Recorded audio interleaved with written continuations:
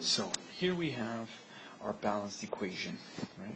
So to write out what we call the total ionic equation, we have to convert all these that really that are considered aqueous. These are all aqueous.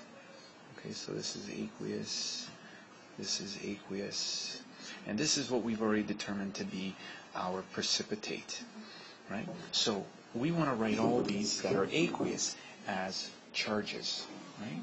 So how are we going to do that? Well, let's do this. Let's find a color here. So let's use green. So here we have K3PO4. So ideally, I separate your metal from your non-metal, because that's what you're going to always have with these types of solutions. So your metal is potassium. What's the charge for the potassium? +1, right?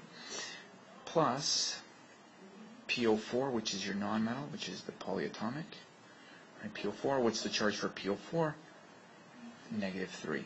Right? However, if you look at this equation, how many potassiums do we have in this equation? 3. No, we have with 6 total.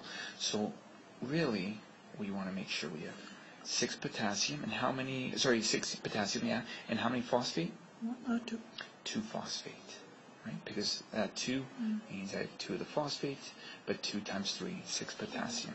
And these are both considered aqueous as well, right? So these are both aqueous, right? But that's only this. So now we've got to keep adding to that. So plus SrCl2. Would you like the aqueous below? I know you'd put it off this side. It's just, yeah. So then we've got the SR, and we look at the periodic table. The charge for SR is a +2, plus the nonmetal is Cl, and it's -1, right? But how many SRs? 3. How many Cls? 6. Okay. And now, right, we've got, so that's the reactant. So right now, all that is this part here, what we've done. So we're going to continue this, right, underneath it, and we're going to break down the KCl.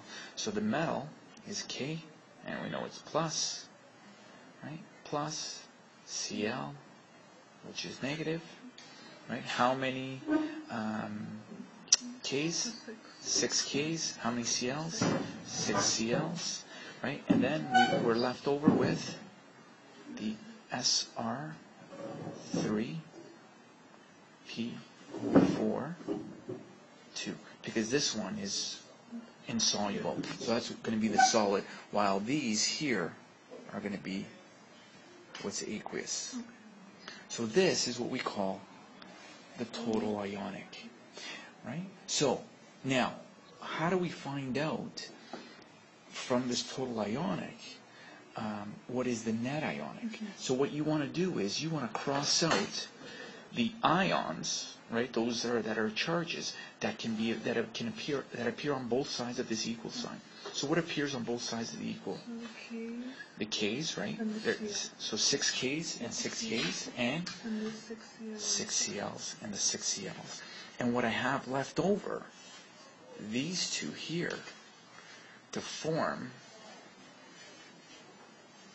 this here, is what we call the net ionic equation.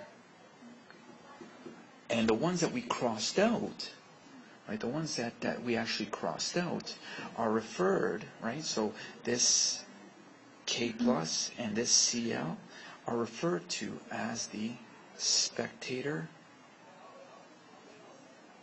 ions. But you would, if you have to put it as spectator, would you put the 6? No, you wouldn't have to put the charges, no.